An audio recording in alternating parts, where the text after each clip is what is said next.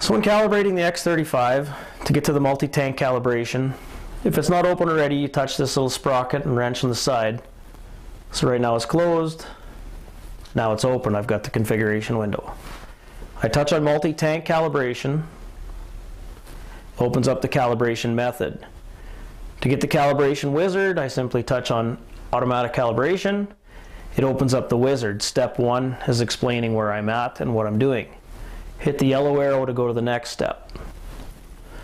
Then it takes me to step 2, where I run the actual product out of the tank and catch my sample weights. So right now I'm looking for 200 pounds, the acre out of tank 1, tank 2, 100 pounds, tank 4, 125, and tank 5, 100. So now when I activate my tanks, all my icons are going to turn green on the X35. So now when you start your calibration, you'll see your revolutions going because it's counting the revolutions of the metering auger. It's also giving you the estimated weight. This is based on the last calibrated factor for this product that the X35 has saved. And this is what we're verifying through this calibration. The percentage that you're seeing on this line here, that's the PWM settings. Note that during calibration, if any of the activated metering motor valves are reading a minimum PWM of 15% or a maximum PWM of 95%, a calibration error alarm will pop up and you will not be able to achieve your requested metering rate. Select a different final drive range and recalibrate that meter. For more information, refer to your operator's manual. When you do a calibration, you want the more product the better. You want a minimum of 15 pounds of product. If you're out by a half a pound on 5 pounds or a half a pound on 15 pounds, you're going to be 3 times as accurate at 15 pounds as you will be at 5. Once you've got enough weight in the buckets, you can stop your calibration. So now you can see I've got my estimated weight, the revolutions that the metering augers turn during that calibration. So now if I hit the little yellow arrow in the bottom right corner, go to the next page, and it's showing me the estimated weight, and now I can put the actual weight. So when I weigh the pails, my actual weight for tank 1 was 20.5 pounds, I enter that there. Tank 2, my actual weight was 26.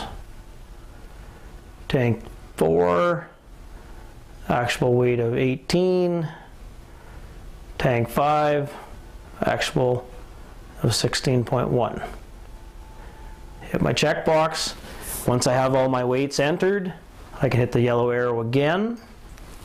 It now shows me the tank number. The old factor, that was the one that was saved in the monitor from the last calibration.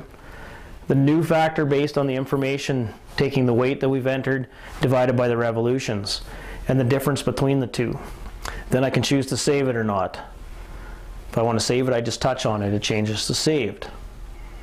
So tank 2, the old factor was 2.2, new factor is 2.019 for a difference of 8.21. Tank 4, old factor was 0.22, new factor is 0.245 for a difference of 11.32. You can save or not.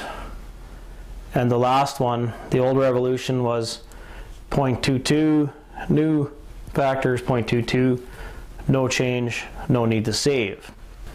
If you're out by more than 10% from your last calibration, there's a chance that we could have made a mistake.